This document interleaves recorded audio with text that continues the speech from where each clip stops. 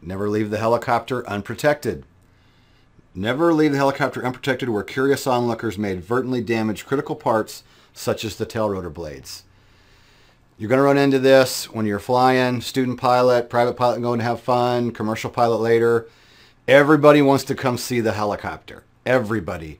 And it brings people running to the aircraft. And then after the fact, when you get out, maybe you landed somewhere because you wanted to let some people take a look at it.